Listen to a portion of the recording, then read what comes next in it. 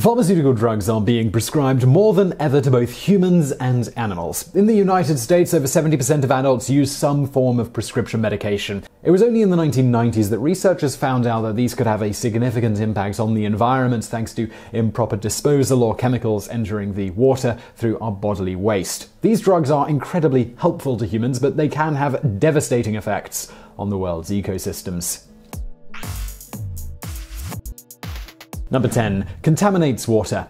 While current sewage management systems remove a lot of waste from water, there are no sewage plants equipped to filter out chemicals from drugs. After leaving treatment plants, sometimes the water re-enters bodies where we get our drinking water from. There are cases of treated municipal sewage being released into waterways all over the world. In 2002, the US Geological Survey tested 139 rivers in 30 states. They found 80% of them contained traces of pharmaceuticals, hormones, and steroids. Many of these drugs are also found in our drinking water. The good news is that the levels aren't high and the chemicals in the water, they're not harming us. However, it is a growing concern for experts, as research into pharmaceuticals in the water was only started 10 years ago.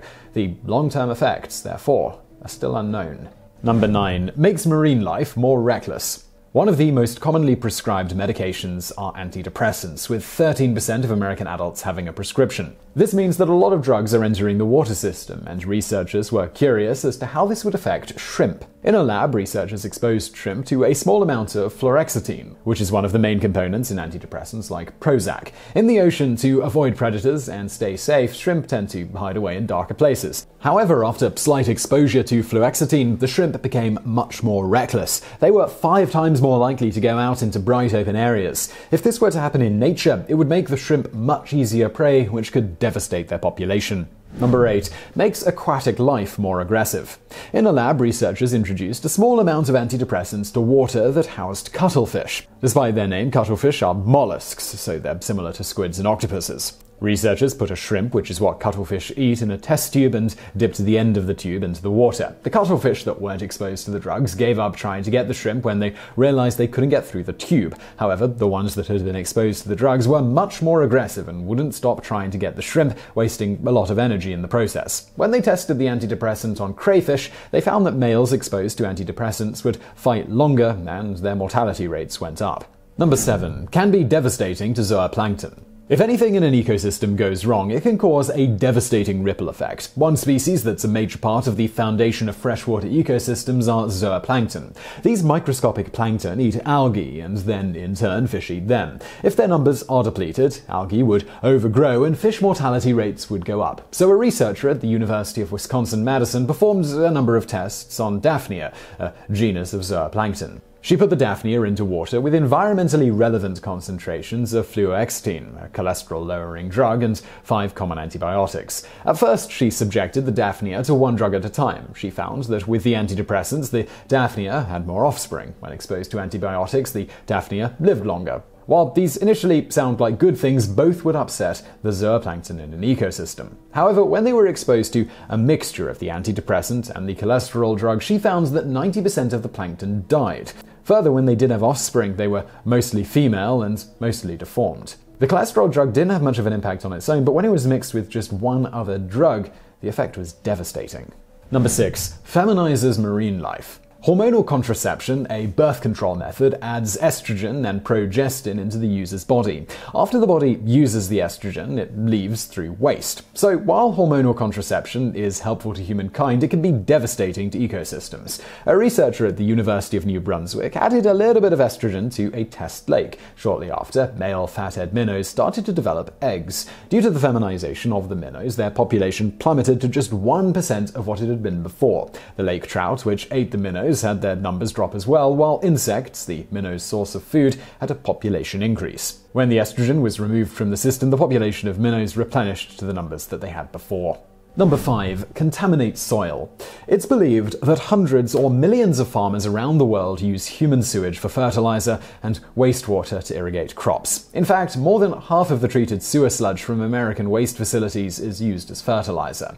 The US Geological Survey did research on soil after it had been fertilized. They found traces of pharmaceuticals, cleaners, cosmetics, perfumes, and chemicals from soaps. One of their worries is that these traces didn't stay on the top layer, but could be found as far down as 7 feet below the surface. When chemicals get that deep, they can affect water sources, which adds even more chemicals to contaminated drinking water.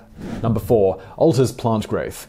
With 30 million prescriptions written every single day, diclofenac and ibuprofen are 2 of the most widely used drugs in the world. Researchers at the University of Exeter wanted to see how traces of these painkillers affected the growth of different plants. They found that the drugs affect vegetables in very specific ways. For example, when radish roots are treated with diclofenac, they have growth problems. Ibuprofen, on the other hand, had an impact on the early development of roots of lettuce plants. It's important to note that this is preliminary research, and the study used 1 drug at a time. In biosolids, the crops are exposed to a number of different chemicals from drugs. It's still unclear what impact they'll have on crops and the people and animals that eat them, especially when the chemicals are mixed with pesticides.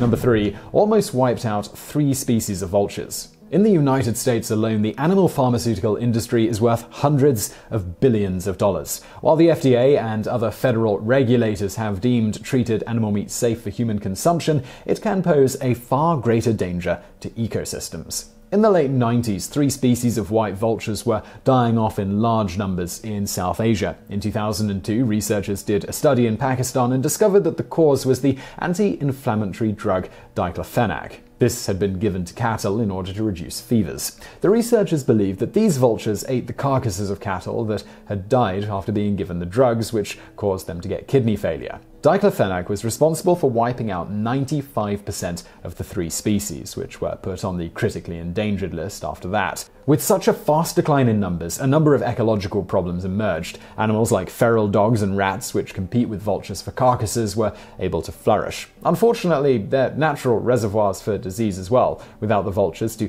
keep their numbers in check, it's increased their chances of spreading diseases like rabies and even the bubonic plague. Number 2. Possible link to prostate cancer.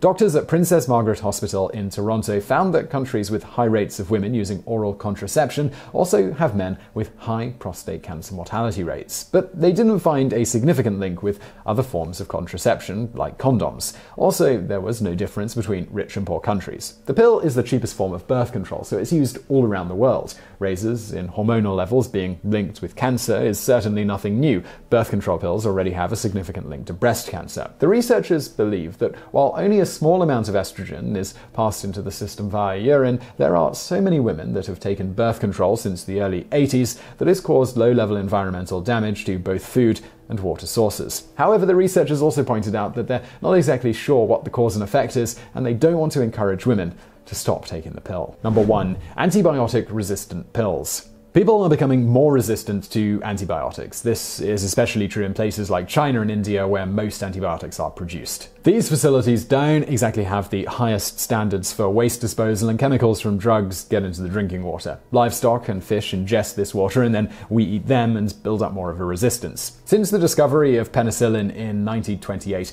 100 classes of antibiotics have been discovered, but no new compounds have been found since 1987. Bacteria are constantly evolving to resist antibiotics, which means that we're quickly running out of effective ones. It's thought that having antibiotics in the water is only speeding up this resistance process. Resistance to bacteria is already becoming a big problem in Europe, and scientists believe it's only a matter of time before we live in a post-antibiotic world.